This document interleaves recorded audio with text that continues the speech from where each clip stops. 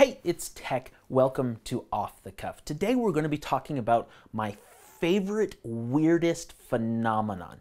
Okay, let me paint you a picture. You're sitting at your computer, you're just working along, and maybe you're watching a YouTube video or writing a document, and all of a sudden your computer crashes. Maybe it's a really big crash. It's like not just a program locking up, but you get a blue screen on Windows or a gray screen on a Mac, and everything's gone and it just has to reboot.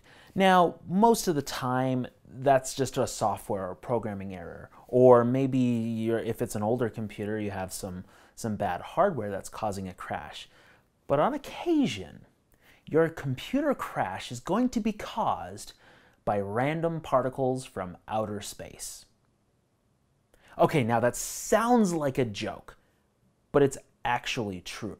Now, I call them random particles from outer space because I love how it sounds. They're actually cosmic rays. And now cosmic rays are high energy particles, either photons or free nuclei or free particles like electrons that are whizzing around in space. They're produced by stars, by supernova, by the interaction of black holes with their surrounding environment, and they are everywhere in space. We're lucky here on Earth because we're largely protected from them by our atmosphere and our magnetosphere. So the particles are more likely to interact with the air before they get to you, and they're more likely to be deflected by the magnetosphere than they are to actually get to you. But other planets like this is when NASA talks about planets' atmospheres being stripped away. It's from these cosmic rays. Our sun produces them just as a normal part of its own processes. So they're in the solar wind. Everything they're just everywhere in the galaxy. When you turn on an analog TV and you're not tuned to a channel, there's nothing being broadcast, you get that really classic random white noise pattern and snow, as a lot of people called it. Part of that is energy from cosmic rays that you're seeing. Part of it is also energy from the cosmic microwave background radiation, which is lower energy than standard cosmic rays. Usually cosmic rays are considered X-rays and above for photons, or free nuclei or free other particles with mass. So that you have a little bit of that in analog snow. And for a long time, we really didn't know or care too much about them here on Earth because they didn't really affect very much until our computer chips started getting smaller. My current computer that I just built, if you've been watching my stuff, you know it, the CPU is built using a 14 nanometer process. That's really, really, really small. And at that scale, you're starting to get the right size that the energy from a single cosmic ray can actually change how the computer performs. In fact, your memory, the memory in your computer has been the most affected thing by it. Every about 2 to 3 times a day, if you're using a computer all day long, one cosmic ray will change the value of something stored in your memory. That's how frequently it happens. It's happening all the time, right? So a couple times a day, it's actually going to do something. And on a rare occasion, it can actually, if it hits the wrong part of memory, can crash your computer. This is a known fact. In servers and in high-end computers, this is one of the main reasons that they use error-corrected memory, ECC, if you look up part numbers and stuff like that.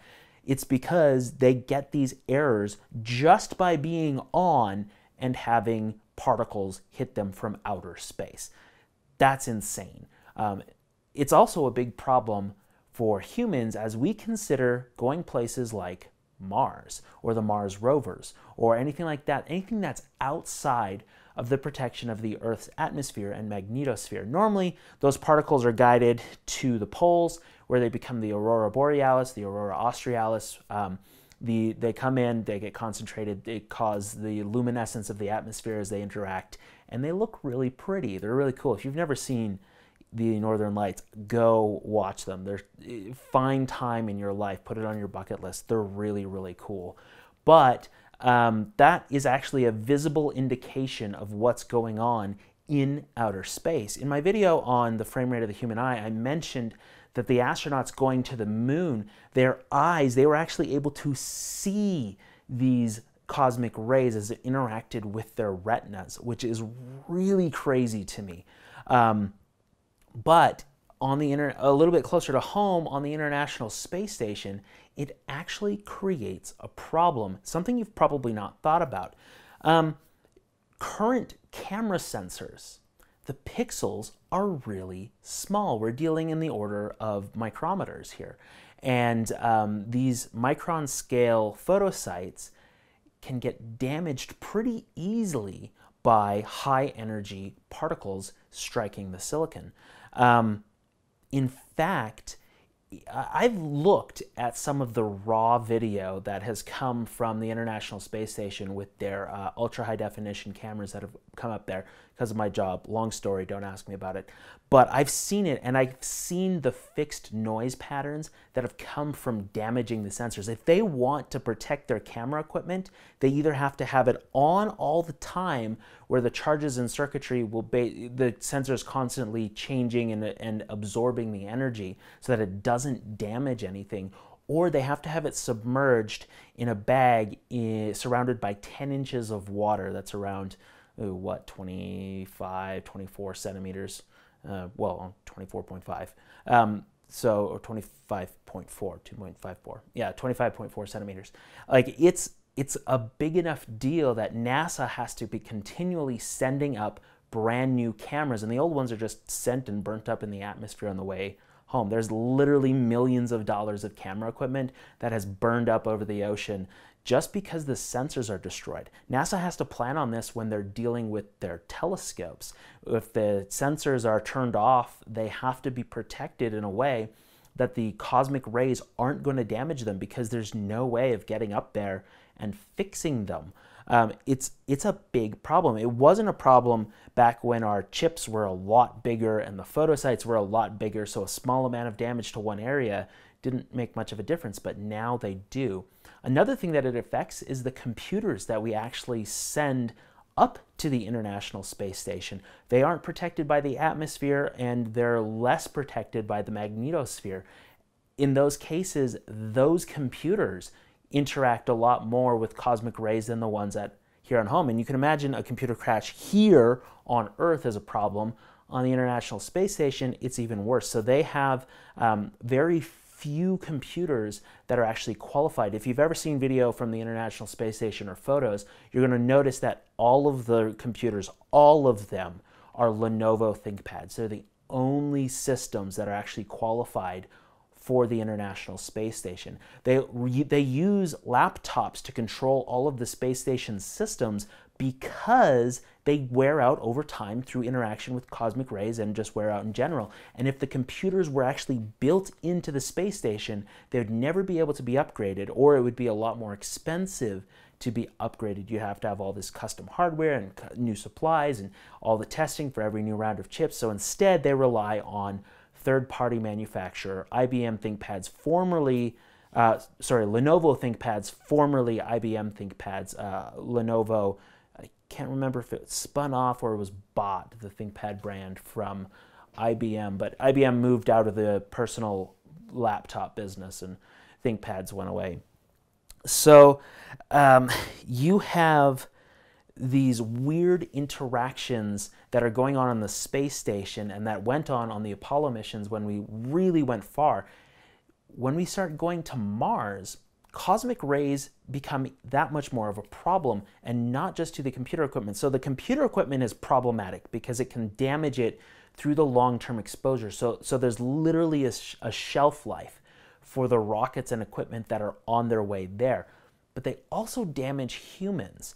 There's a weird fact that astronauts who have been on the International Space Station get cataracts. Not they might get cataracts, they get cataracts. And faster, more sooner than either medical history or anything else would dictate. And a lot of that's because of the interaction with cosmic rays with the eyes. Right now, up on the International Space Station, we have astronaut, I want to say it's Scott Kelly, who's doing a year-long, who has a twin, One of them has a twin right now.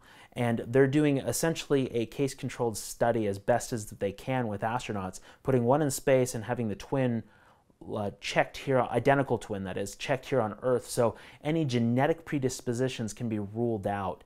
And they want to see essentially biologically what the interaction with these cosmic rays have on astronauts. It's weird. It's a weird phenomenon and something that we have to plan for as we move further and further out of our galaxy. So next time you are taking video and you noticed a little bit of noise in the background, or next time your computer crashes, blame it on cosmic rays, because those random particles from outer space are just bombarding us from everywhere. And if you want to make your friends, freak out your friends, share this video with them. Tell them they literally won't believe that what can crash your computer. That was a terrible, terrible ending. Maybe you shouldn't share it because I just embarrassed myself. But I'm not going to cut it because that's what Off the Cuff is. So until next time, I'm Tech Adams saying keep thinking and thanks for watching.